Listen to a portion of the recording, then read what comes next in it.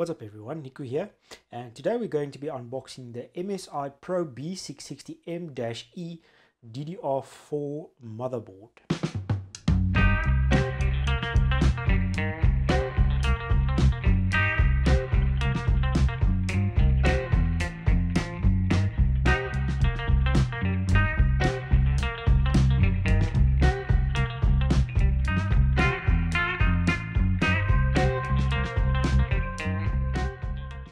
This is the 12th generation Intel motherboard that supports DDR4 memory. There's a couple of things on the front of the box. You guys can go ahead and read that. Let's just flip the box over, and there you guys can see a couple of details on the board itself. Yeah, let's quickly unbox it. Alright, so once we open it, we do get the motherboard. Let's take that out, put that aside. We'll get to that now. We lift this up, and here we get the I/O shield, just a normal I/O shield. This is the M.2 screw, a nice little MSI sticker. You get a driver CD. I haven't seen this in a while. You get a certificate, a thank you for choosing MSI, welcome certificate, whatever.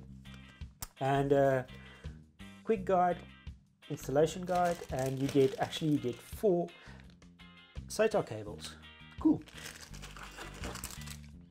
Alright, I went on ahead and I took the motherboard out of its packaging. Let's quickly have a look at some of the important points on the board, what you get. On this side you get 4 SATAs. I think that is important to know, is that you get 4 SATAs. You also do get front USB 3. There's a normal power connector. We get two fan connectors, which one is basically CPU fan. So you basically only get one, so that's a bit of a bummer. Would have liked to see more, but this is a budget board, and so you can't expect much really.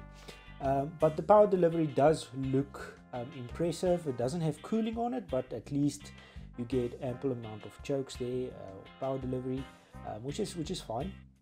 Alright, and then we get the 8-pin power connector.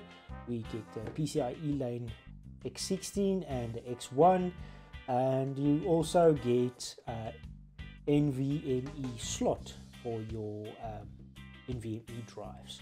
Okay, let's quickly look at the connectivity that you get at the back of the board.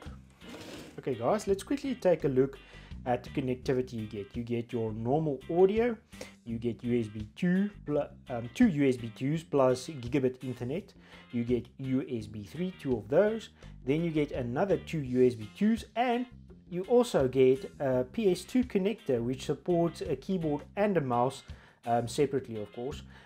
You get a VGA for display. Just move it back a bit. A VGA for display, and also a HDMI. Alright guys, that's it for this unboxing. This is the MSI board. It is a budget board, so it can't be expected that you get a lot of features, but it is a budget board with enough features, I think, to get you going. So yeah, that's it for this unboxing guys. Thank you for watching. Please like, comment, share and subscribe, and I'll catch you guys in the next unboxing video. Cheers everyone.